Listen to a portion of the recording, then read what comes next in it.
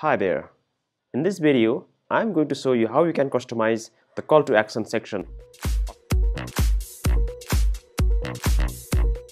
So let's get started. First of all, let's import the block from template library, and in the category, go to the call to action.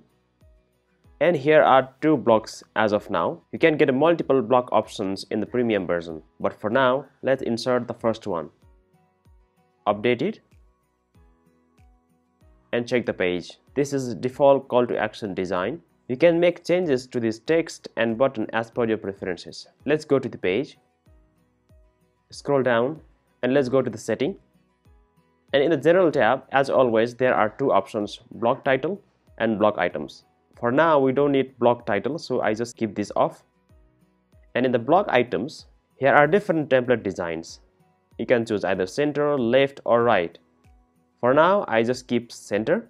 And here are three options that you can turn off or turn on. You can use it according to your design. And I'm going to change the text here.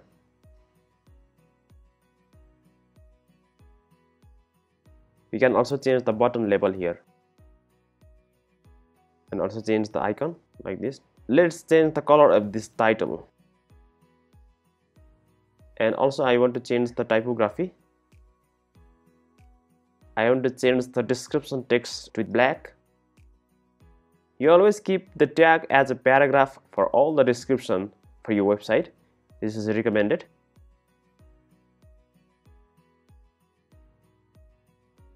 Once you are satisfied with the design, update it.